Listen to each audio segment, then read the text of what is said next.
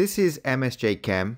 In this video, we're going to be looking at calculating wavelength from the bond dissociation energy. Next, we'll be looking at calculating the wavelength from the bond dissociation enthalpy. The bond enthalpy for the double bond in oxygen is 498 kilojoules per mole to the -1. This information is in the data booklet under multiple bonds, and here we can see the double bond in the oxygen molecule has a value of 498 kilojoules per mole to the -1. This is the energy required to break 1 mole of double bonds.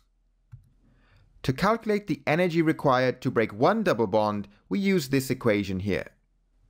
The energy required to break one double bond is equal to the bond dissociation enthalpy multiplied by 1000 to convert from kilojoules to joules, and then you divide that by Avogadro's constant, which is 6.02 times 10 to the 23. That gives us a value of 8.27 times 10 to the -19 joules. Next, we'll use this equation. Wavelength equals Planck's constant times the speed of light divided by the energy required to break one double bond.